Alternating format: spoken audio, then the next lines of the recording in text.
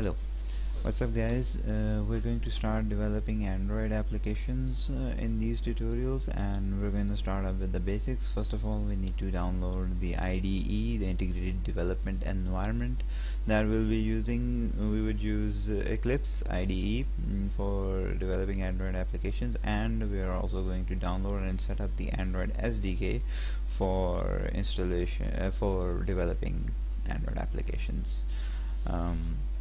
So let's start by getting Eclipse. Well, to get Eclipse, you just go to eclipse.org, and then in the download section, you would have to download Eclipse Classic, because that is the ideal version of Eclipse for developing Android applications.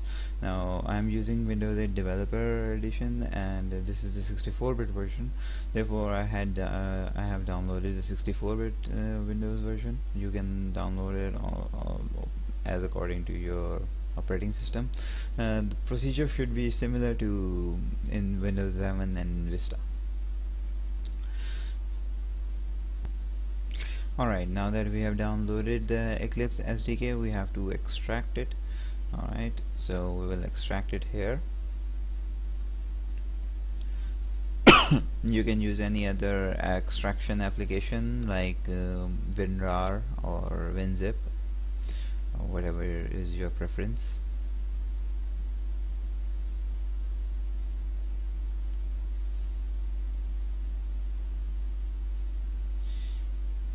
Developing Android applications, one thing that you should know is that you should have a little bit of background of Java. Well, if you don't have a background of Java, I'm going to take things real slow, so you would learn a lot, even though if you do not have a Java background. But if you have a Java background, it would really help a lot, because most of the libraries that we are going to be using are from Java, and the programming syntax and everything, that's Java, because most of the applications for Android are built on Java. Therefore it is better and more suitable for you to learn Java first, because that would help you a lot in learning Android applications. But if you don't know Java, you can still make a lot of Android applications, at least the basic ones, so that should not be a very big problem. Alright, now Eclipse has been downloaded, and this Eclipse is pretty much simple. You just have to run the Eclipse. However, if you can see here that I do not have the Java runtime environment installed, so therefore you will have to install the Java runtime environment. Now, since this is a 64-bit version of Eclipse, you would need to download and install Jdk 64-bit. 64-bit Jdk. Jdk is required because, well, we can work with the Java runtime environment also, but Jdk would be required because we would also be running, we would be compiling Android application, and Android is Java based, so Jdk is required. So download the latest version of Jdk from Oracle's website.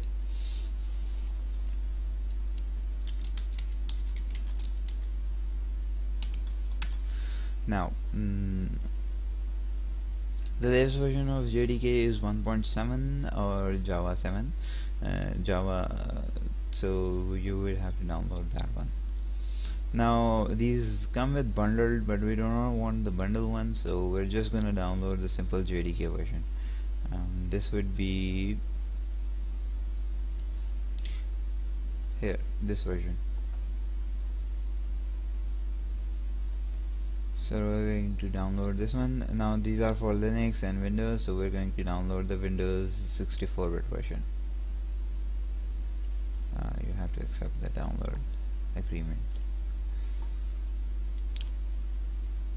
Alright, so while this is downloading, I'm going to pause it and return back to you when it's downloaded.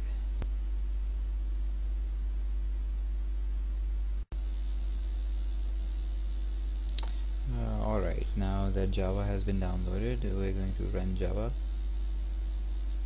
the installer, Java installer. So this will install the Java Jdk. We're going to install the default directory, that is C program files. This is the 64-bit version of the program files directory. So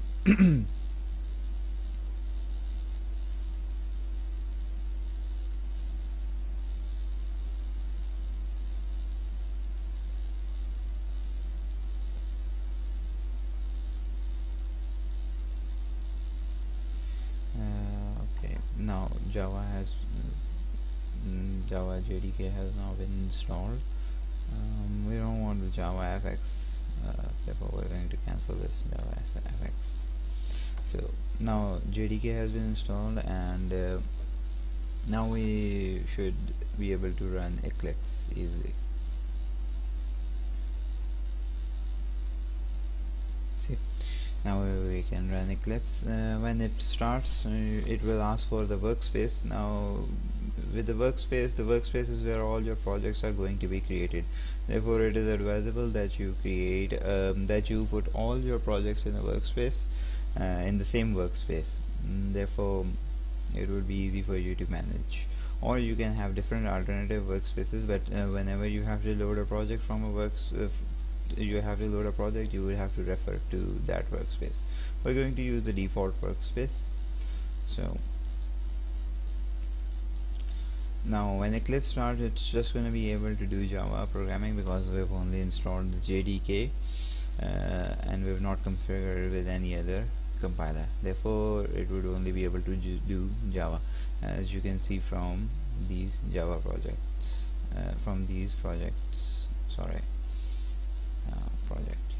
you can see that we can do Java projects.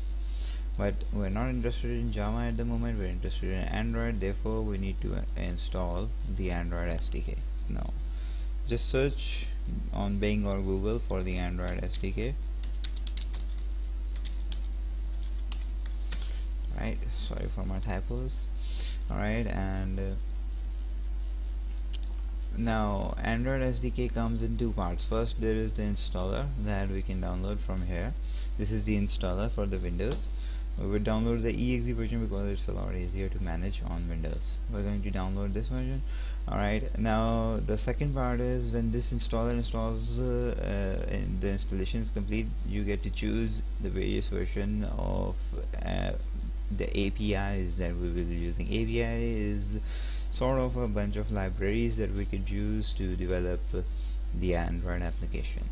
So we would be choosing the Android Gingerbread 2.3.3 version of the API for developing Android application, but you can choose anyone which you like. If you have an Android phone, it would be preferable to choose the API version of that phone so you can actually test on your phones. However, these applications are generally backward compatible, therefore you don't need to worry about that. So we'll let it download and then I'll get back to you. Alright, now we have downloaded the installer, so we're going to run that, and we're going to install it in the default directory as well, so no need to change that. Well, if you want to change it, you just have to remember where you install it, because we would have to point Eclipse to this location. Now check this if you want, but if you don't want to run the SDK Manager right now, you can later on find it in the programs, all programs, Windows all programs.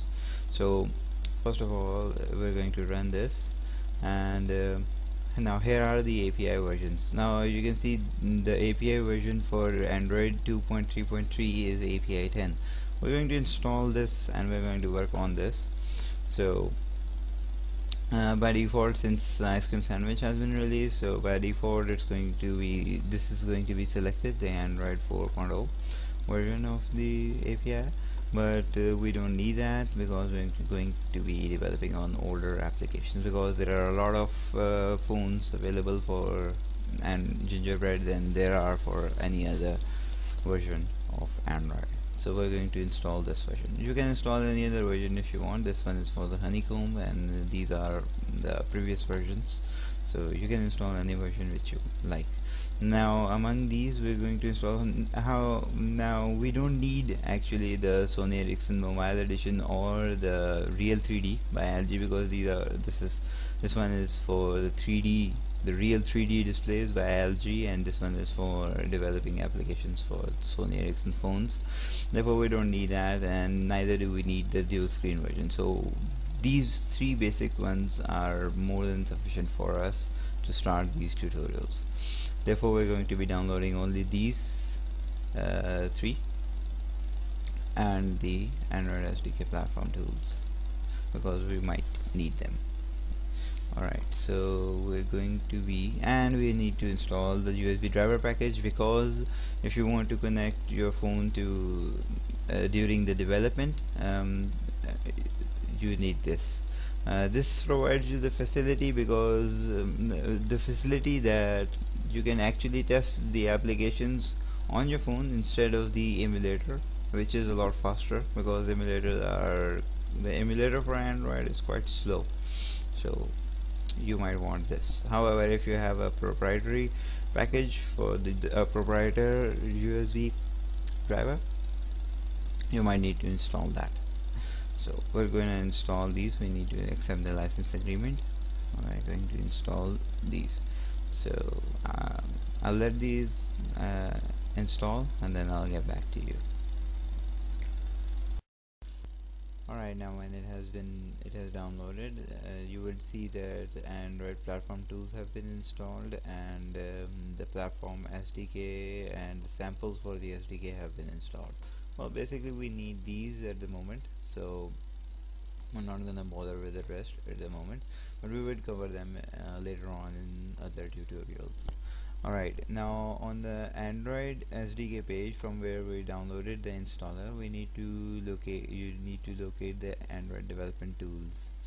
Now this ADT plugin is required for Eclipse to link the Android SDK with Eclipse, so that we can develop applications in Eclipse. Now scroll down and copy this address, and in Eclipse, under the help menu, there is an option for install new software.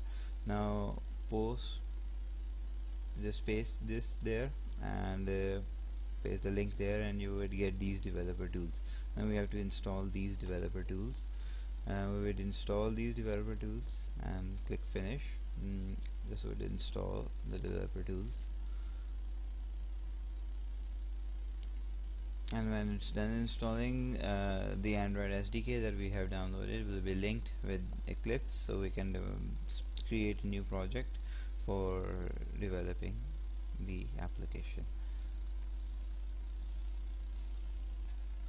Now during installation, it will give you a security warning and asking you that the software that you are trying to install is not signed, but we don't really care about that. So we're just gonna click OK, and then it's gonna install the software. Now this is only restarting the Eclipse IDE, so we will restart the Eclipse IDE and the same workspace, and alright, now we have installed the SDK, so therefore we would use the existing location. We're going to point it to the location of the SDK, which is Android SDK. Okay, and then we're going to click next.